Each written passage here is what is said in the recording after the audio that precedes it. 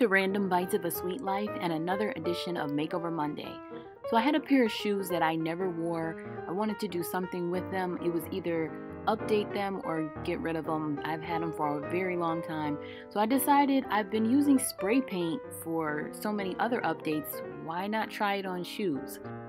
Strange, right? But I decided to just go for it. So initially I spray painted it directly. I knew I should have buffed the shine off of these since they're patent leather to begin with, but I never did that. So I'm doing it now. So I have to take off the original spray paint that I used and then buff the shine off of the shoe at the same time. So this is the final result of that, and I'm going to just do that for both shoes. I stuffed the shoes with some pages from a phone book which just arrived to our house the other day. I didn't even know phone books were still in existence, but I put them to good use with this project. So I'm spraying the shoes with gold metallic spray paint by Rustoleum.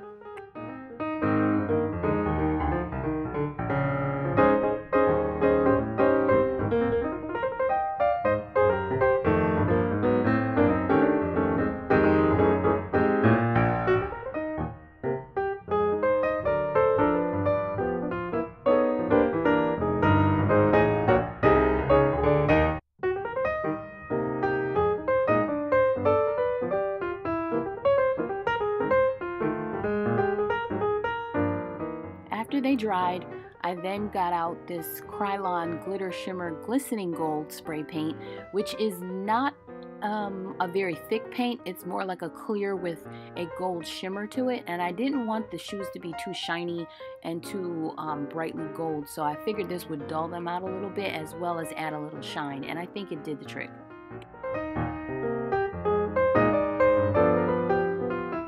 This is how they looked immediately after.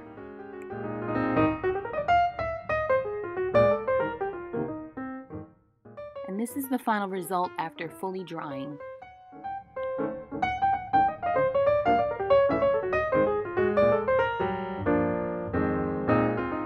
And since those turned out so well, I took out these flats that I never really wear. I have several shoes the same color, and I don't have any gray or silver flats, so I'm using this basic gray spray paint and I'm covering the shoe with that.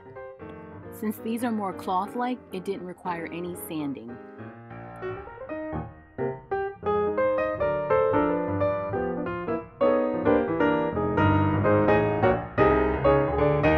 This is how the shoes looked once the paint was fully dry.